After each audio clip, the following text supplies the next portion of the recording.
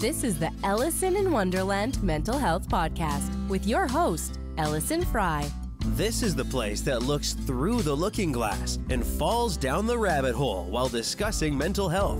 Join this journey that isn't just about putting mental health into a box that is only about anxiety, depression, or other common topics. Allison in Wonderland is about everything that is in that box, as well as all of the things that don't quite fit into a box.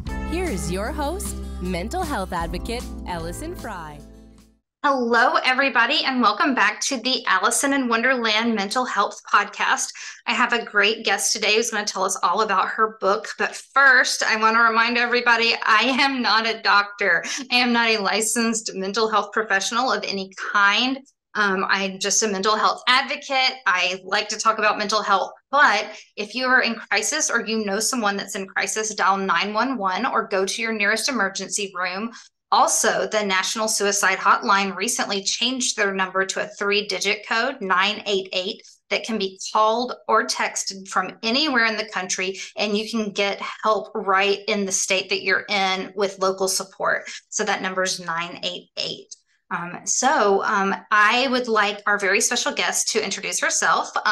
Myesha, I like to have people tell us about yourself personally, who you are, and then also kind of into the topic of what, so we understand the journey that you've gone into, not just like, hey, what did you do? Yeah. I love to know the actual person. Hi, everybody. So my name is Myesha Oliver. Where do I start? So I am a mother. I am I'm a healthcare recruiter. I've been recruiting for about 15 years now, so quite some time. What else? I am a Christian as far as my faith, so that's a big part of my life as well. I have 4 kids, and they range in ages, so 21, 15, 12, and 7. I'm an autism mom as well. And so that's been a great journey. I've learned so much, changed so much having him in my life. So that's been a blessing. And yeah, I feel like I may have skipped over something, but that's I mean, that's a lot. I'm sure there are a million other things going on too, but yeah, that's a lot. It's amazing. I had to wait until my kids were grown to do any of these things because I just was like, I don't have like the time. So absolutely a rock star that you're able to also do this and help and advocate and get your story out there. While you have, kids ranging from all ages, because trust me, I know the 21-year-old ones are still a handful too. Still a child, yes. Yes. I still call my 22-year-old like a teenager. I'm like the teenagers. Yes. Yeah, absolutely. So recently, the most recent part of your journey is your book, Shatterproof. And it's the main topic that we're going to go over today. I'm sure as my, listeners know, we will probably ramble off topic a little bit too. But really, what led you to feel like you needed to kind of put this book together and put it out there for the world? Yeah. So when I was going through everything, so first, I lost my husband, and then 3 months later, I was diagnosed. And so as I got towards the end of that journey of being diagnosed with breast cancer, I'm sorry, I just realized I didn't say that earlier. As I got coming towards the end of chemotherapy, a lot of people were reaching out to me and just saying, wow, I would have not known you were going through so much. Like, you handled it so well. And I don't want to say I handled it well. I just had certain strategies that I used that I had already been doing. And I felt like it really helped carry me through some of the hardest moments of my life. And so because of that, I wanted to put the book together in hopes that it would help anyone else that was going through some major changes in their life, facing major adversity, and just some simple things that they could do to help them through it. I think that's really great. Whenever I tell the story of, what started my advocacy journey, it's always the story of how I lost my brother as a result of suicide in 2007.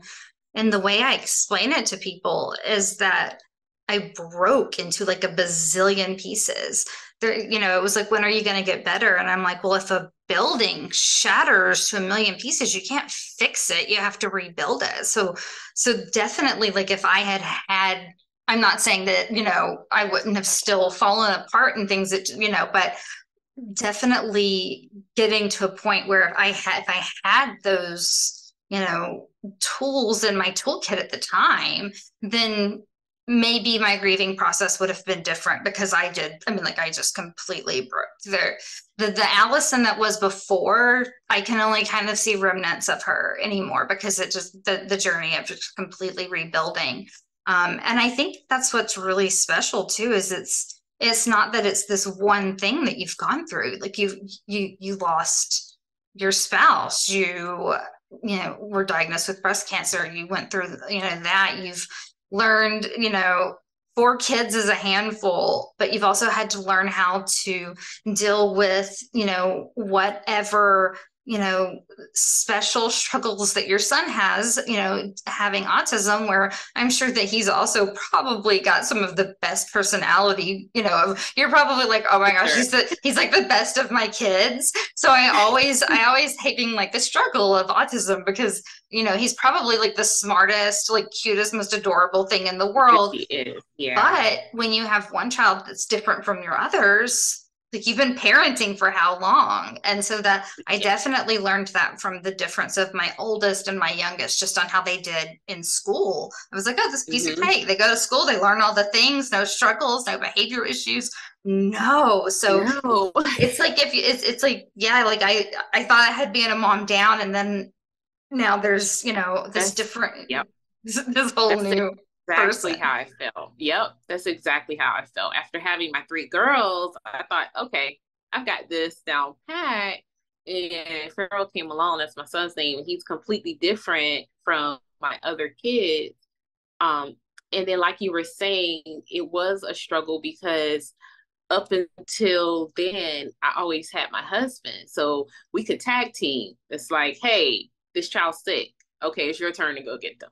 Right. And then it turned into, oh, it's just me doing everything. And so that was something I really had to adjust to. And then going back to something else that you said, how you are a different person since then. I'm definitely a different person. Totally different person than I was before everything started happening. But I'm grateful for it. I think I'm definitely a better person, but definitely a different version of Myesha than before. Yeah, I understand that too. I try very hard not to say everything happens for a reason, because I feel like, I know that people are there are a lot of people that it's a very positive thing, but in my mind, it almost seems like a self-serving thing in my mind to think, well, oh, well, my brother, died so that I could be this better person. And that's never the message that I'm trying to give. But I definitely do see the butterfly effect of how that has gone through, with my life. And my kids have always been the number one priority for me, like absolutely my priority. And so I would hope that, like, maybe if my husband hadn't been in the picture, I would have been able to rally a little more, but I was able to just be in bed and be sad and just eat peanut butter out of the jar, because, you know what I mean? Because he was taking care of the kids. Right. But hopefully, I would hope, just knowing myself, that I would have been able to rally more, but it's really hard that you were grieving for your husband and dealing with this, whole new way of parenting, because, it's definitely different. And it may even be harder when you've had the, kids that are so different. And then also going through breast cancer and chemo and all of that, do you feel like outside of your family unit that you're in, do you have like a good support system, or Was it a lot of, kind of stumbling through it on your own, realizing that these are the processes that work? I did have a really great support system. So I was really blessed. My immediate family really rallied against me. And then I had a couple of friends that really just went over and beyond. Like, I literally had to say, don't bring any more food, please. I'm good. I promise. They would just pop up, check on me. I had family that would come and get my kids so that they weren't sitting at home, worried about me. So yeah, I was really blessed in that aspect. I had a lot of support. That's really, really great. So in your book, you talk about these strategies. Does it kind of give the story of what you went through and then compare, kind of talk about the strategies that you use, or is it more of kind of like an instructional guide of like, these are the types of just daily things that you can do to help be shatterproof? So it's a little bit of both. I give stories and then I give some instructions or guides on what I did to help me through each story. I would give an example. Like one strategy is learning how to respond versus react. And that's something I learned before all of this happened, just in my career. When I first started working, I was young, and if someone said something crazy to me on the phone, I just was like, okay, bye, hang up. All right, I'm quitting this job. Bye, Felicia. Bye, I'm gone. I don't have to deal with this. But I eventually learned how to respond, which is to process the information first, review what my next step should be before I react. And I remember when I first got into healthcare recruiting, so I was an agency recruiter. Prior to that, agency recruiting is very different from healthcare when you're working in a corporation. Right. So you're really hands-on dealing with different personalities in healthcare recruiting. So I remember I literally would have to hang up the phone and go walk around the parking lot 4 times to calm down.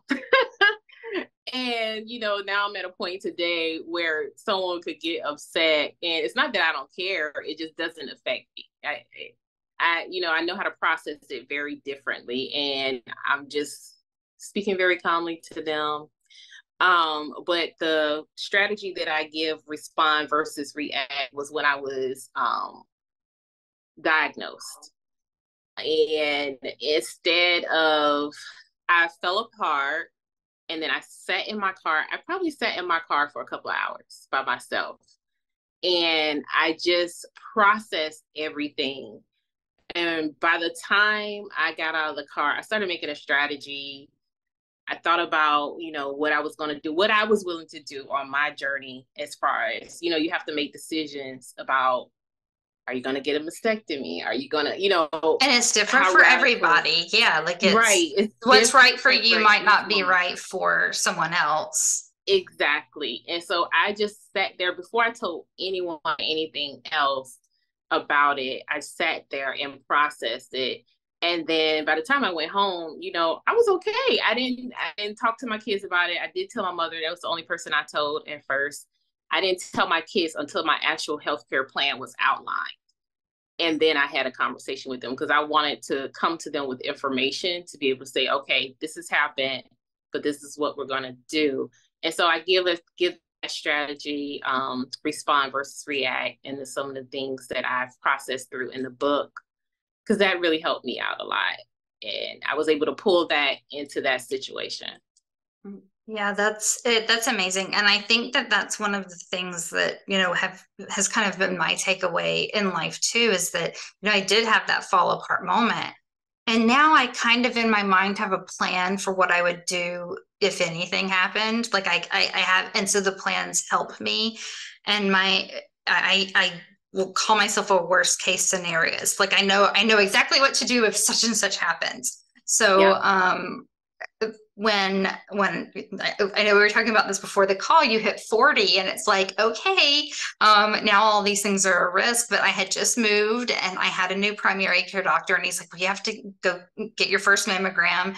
And then I I also got an email from like every doctor I'd ever seen in my life that was like, hey, you're 40, go get a mammogram. Yeah.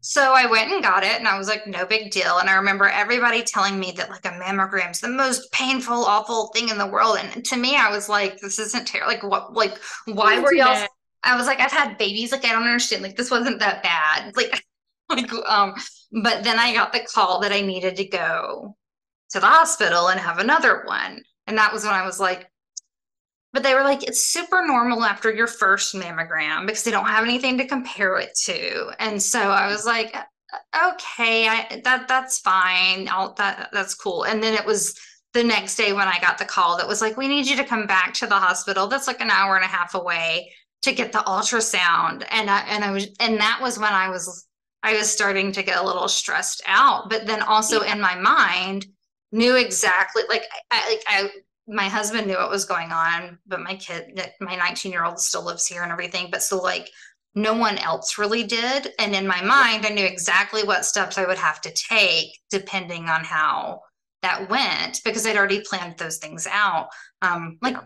Years ago, I actually had a cancer gene study done because my OBGYN in Georgia was not comfortable with the fact that my mom passed away at 50 and I didn't have like all of this medical history knowledge. Oh, yeah. So I know that I don't have any genetic markers, but in that they do a therapy session basically with you to see if you're able to accept whatever information they come back with. And I had decided then, if they come back and say, you've got this, I would do the mastectomy. I would do, have the hysterectomy. Like I knew at that point. So like I had already kind of had those things in my mind. But then when COVID hit and my husband's pay got dropped and people kept getting laid off, and he was like, I don't understand, why are you stressed about everything? Why? And I was like, there was no way for me to plan this. I can't plan what we're going to do. I was like, it's the one time in my life where I was like, nope, not out of my hands. We'll just see where the cards. It really was. There was nothing anyone could do. There was no plan for it. We had never experienced anything like that before. Right, exactly. Now I kind of know what I would do if there was, if it got really bad again. But it definitely, the planning, I think, in my mind, that really resonates with me on how to get through those things and respond, not react. I think that's like I almost need to have that little, I need a sticky note that says on my monitor. Reminding to respond. That's right. Yeah. Another thing that I talk about in the book, since we're talking about planning, is just planning out your day. Like I'm really big on, I have my digital, I probably have too many things. I have my digital calendar on my iPad. I have my sticky notes as well. But it really helped me when I was going through the grief process, when I was going through chemotherapy, radiation. I would plan out everything every day because it helped me to feel that I was moving forward, if that makes sense. Yeah. And so even with planning his services, I remember my mom came and she was like, I can't believe you did everything yourself. And I was like, I just did it. Like, I got my notepad and I wrote out, okay, I have to do this. I have to do this. And so it really helped me move through everything, just making a plan, sticking to your plan, getting things done. Another thing I talk about in the book, something as simple as getting up and getting dressed. Oh, I know. I sometimes I think taking a shower is like a strong victory for me. I mean, I work from home. It's like seriously, guys, if y'all realized that I no longer wash my hair, I don't. It just doesn't happen. That's the thing. Yeah, I work from home as well, and yeah, just me getting up. I take my son to school, but I try to get in and put on a little lipstick or try to pull myself together a little bit, and it helps me feel a lot better doing something as little as that, as small as that. Yeah, my Aunt Tracy always would say something about making sure your lips are on. And she passed away a couple of years after my mom did. And she was like my mom's like sister, but not sister. So she was like, so her daughter, that was my cousin, who's not my cousin. she wasn't able to deliver like her eulogy, but her friend read what she had written at the very end of it. And I don't know why it always sticks out in my mind. She was like, and yes, Mom, I have my lips on. And I just thought it was so sweet because it was just like such an Aunt Tracy thing to say, where like, even through all of the really hard things that were going on, yes, she had her lips on. Like she did that.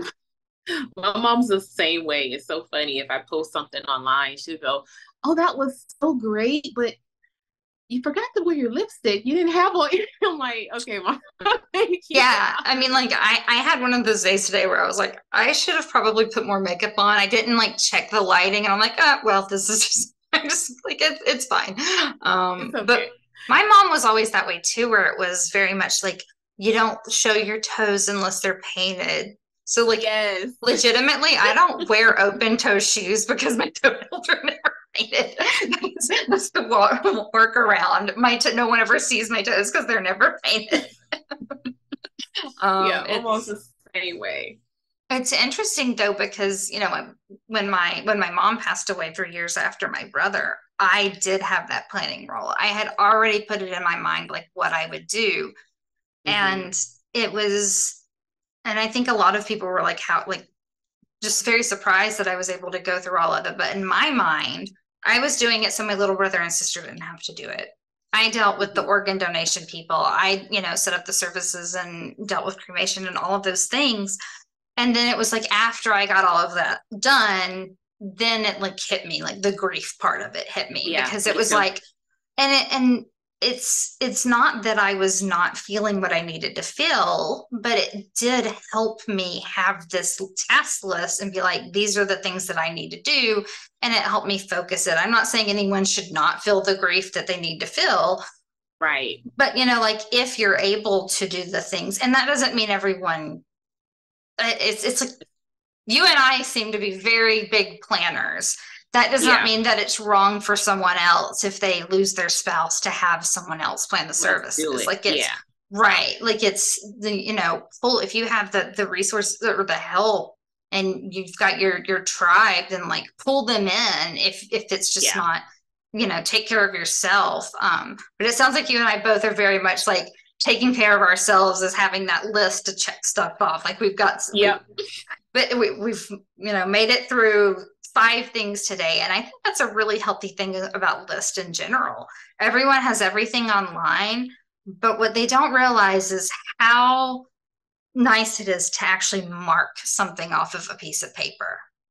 So satisfying. Yes. So satisfying. It's like, I'm not saying, kill trees for paper or whatever, but seriously, like have these little, like, I love the lined sticky notes, and I'm like, here's my list, and I like to mark them off. And it's just like, look at what I accomplished, where kind of at the end of the day, you might feel like, what did I accomplish today? Well, look, I marked 10 things off. One of them may have been like wash my hair, but I did it. Right. I brushed my teeth. Yeah. You got it done. Yeah. Take kid to school. Check. Yep. Feed cats. Yep. Check. Yeah. And if they want to mark something off and they're a digital person, even with my iPad, I take my little pen and I go through and mark things off, and it helps me stay on track. Yeah. I mean, and maybe there's a younger generation that never had to mark things off of lists that doesn't feel that way. But to me, it's very satisfying. Marking chores off when I was a kid, definitely.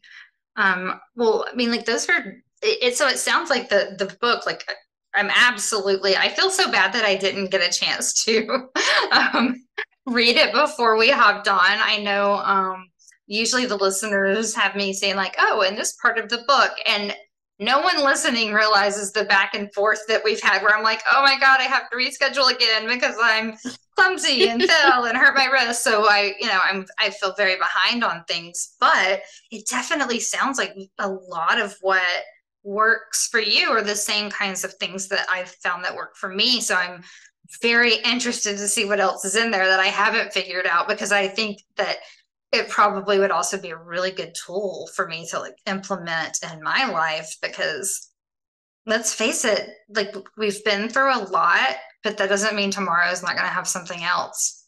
Exactly. drop in our laps Yeah. that we have to respond to and not react to. So it's a really beautiful concept. I mean, honestly, like it's neat learning about it on the call with you the same time everyone else is going to be learning about it. And you're also you're kind of developing a coaching program for women to do this as well, right? Yes. Yep. So I'm working through that now, putting together a coaching program. Because the main thing I want to do is help other women. Because women, I feel as women, we have so much on us. So much is expected. And a lot of times when we go through situations, it's really just us. A lot of women are on their own, dealing with trauma, dealing with death, dealing with health issues. And so I'm putting together a program where I'm going to combine my professional experience as well as some life experience, and hopefully be able to help women process through major transitions in their life. Yeah, I think that that's really great. And I know that it's funny because I've had so many women on the show. And I'm always like, I'm not trying to make this be a feminist podcast, but honestly, when you think about the fact that 75 to 80% of the people in therapy are women. It's not that men need less therapy; they're just not doing it. So it's I'm probably got that, which means I'm probably going to have like a 75 to 80% audience of women. It's just if you follow the math, like that's how it is. And there are a lot of things that we go through. I know that I had a conversation with my husband recently where he was like, "You're acting like a completely different person. What's wrong with you?" And I was like, I've been a mom like this whole time, and my son does live in the guest house on the property, but he's like, but I don't think he really understood the shift. Like, I'm still empty nesting. I'm not the theater mom. I'm not on the school board of the theater program. I'm not doing this and that. And I don't have all of, these teenagers like using my house as a hub. It's very different. And at the age that I'm at, I'm 40. No one else I know is going through it. they're all on like their second marriages having babies. And I'm like, what? Yeah. So, I mean, it's definitely interesting. And I think that also, and I will probably mention this on so many episodes, but years ago, my father-in-law made this comment to me that when men talk and complain and have concerns, they're talking, but when women do it, they're nagging. And I think he was, and I don't know that he was so much saying that that's what it was, but that's the way it's perceived. And it has stuck in my head. We've been married over 21 years. That has stuck in my head for 21 years, that when men hear us talking, they hear nagging. And so I think it's important to have that group of women that can support you and lift you up and not feel like, oh my gosh, what hormonal drama is going on here about. Yeah, somebody that understands everything that you're going through, the different emotions that we go through as women.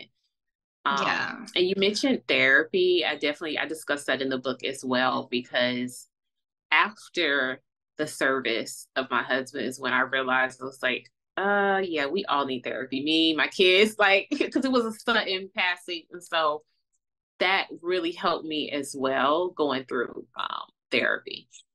Yeah, I'm one of those where it was really hard finding a therapist when my brother passed away. And so I feel like it took me forever to find one that I really am comfortable with. But when I moved to Georgia and found the therapist that I'm with now, for the last 6 years, I had gone through a lot of my grieving and stuff, and we'd get there and just not, I mean, I was in school for my second degree in psychology, and we would kind of talk about stuff like that. And I'm like, oh, I learned this cool thing. But I told her, like, it's there for like monthly mental maintenance is what I would call it. But really it was to have that relationship so that if something happened, she was there. And that's really, and what's interesting is that, 2022 was just like this really rough year for me. Toxic career environment.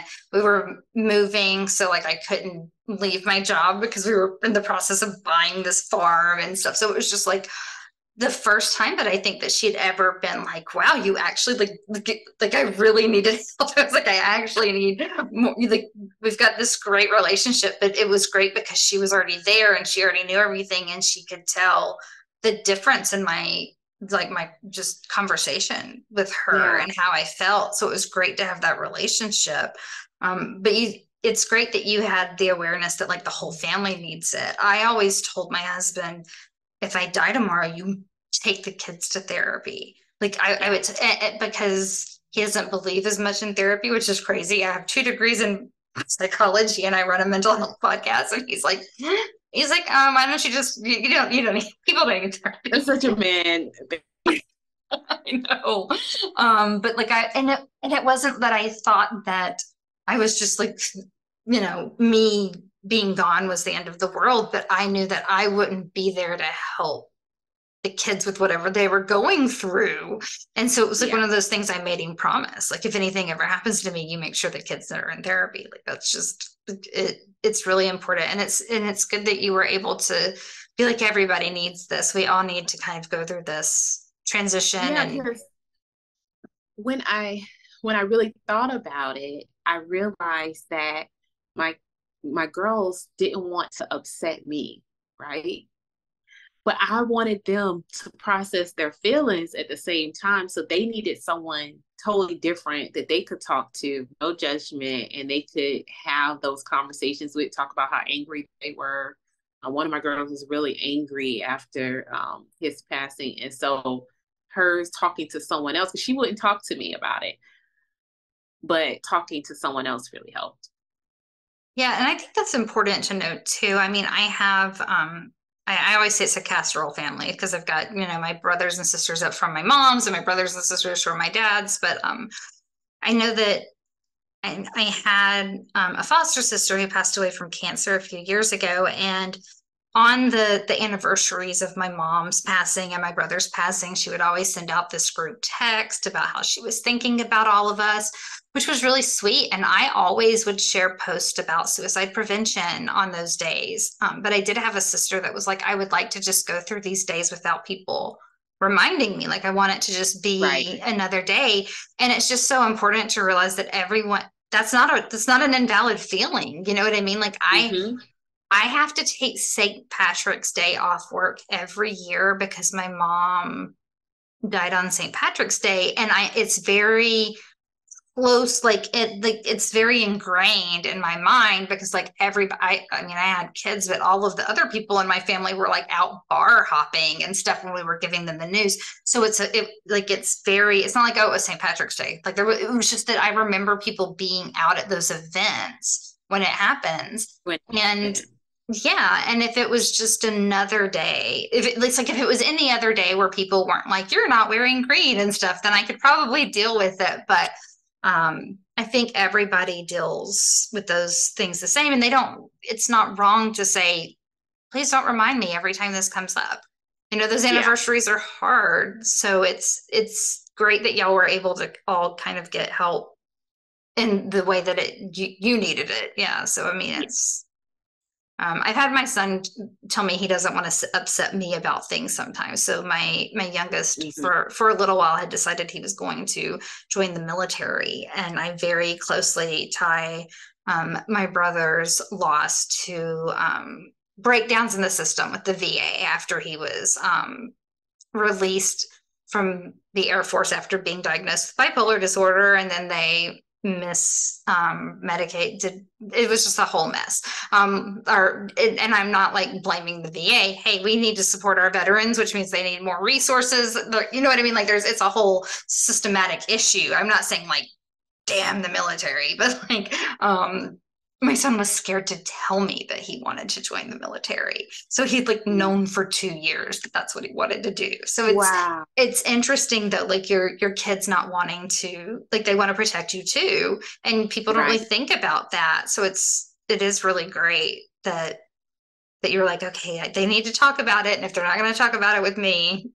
Yeah, they had to talk to someone for sure. Yeah. Well, it's all really great. So with your coaching program, and I know that's in development, is it going to kind of be like a course, or how did you envision it? Do you envision it as a course or as like a community? I'm leaning more towards community and maybe some individualized one-on-one meetings Yeah. as well. I've taken a lot of courses, and I feel like just with this type of subject matter, it might be like too much of a disconnect for someone. So I'm thinking a community would be a better fit. Yeah, so I'm involved in one that's focused around disordered eating, and it's only for women. It's like and once again, it's not like men don't have those struggles, but it is so everyone goes through the course and responds to things about the book and things, and then they talk to each other. And I think that if it wasn't all women, maybe we would feel a little bit more judged about. And I know that's really terrible. I swear, everybody, I don't hate men. That's not what I'm saying. It's just we have to understand that we are different and we respond differently, Yeah. and that some people might be a little apprehensive to share those things if it's not a community. But so it's the same. Yeah. It's a course and like a community that you're all going through it together, and then also one-on-one sessions if you want them or need them, or go with that direction. Yeah. And it's such a beautiful thing being able to talk about, like, yeah, I stress eat, which means I eat all the time when I'm not hungry. I eat like a box and a half of sugar-free popsicles a day because I have found that at least keeps me from eating a bag of Reese cups. Okay. But I love the idea, and when it's launched, we'll definitely have to have you come back on and talk about the course and the community, all of it. That'll be really exciting. I realized that I talk so much. Did I? So I know. Sorry for dominating the conversation. Is there anything that you wanted to share that I just completely missed? I can't think of anything. I feel like we talked about the book. We talked about some of the strategies. I'm available on all platforms, LinkedIn, Instagram, everything under Myesha Oliver. So if anyone wants to connect, feel free to reach out to me. Any feedback on the book, I would love to hear it. Wonderful. Yes. And I will make sure everything's linked and that you are tagged in all of my social posts for it. So I'm really excited. Thank you so much. And thank you for being patient with me as I rescheduled on you a million times. I really appreciate it. It is fine. Thank you so much for having me. I think the work that you're doing is wonderful. Well, thank you. You too. I mean, I feel like I felt bad for not having read the book, but now I just want to read it even more. It's great. I'm like, you're definitely like, you're speaking my jam. Like, you're right there. Well, awesome. Thank you, Myesha. It was really great talking to you, and I cannot wait to see what you do in the future. I'm really excited about it. Awesome. Thank you so much for having me. Thanks for listening. If you enjoyed this episode and you'd like to help support the podcast, please share it with others, post about it on social media, or leave a rating and review. Also, remember, this show does not contain medical advice that you should follow without speaking to your doctor. If you or someone you know is in crisis, call 911 or go to the nearest emergency room. You can call or text the Suicide and Crisis Lifeline at 988.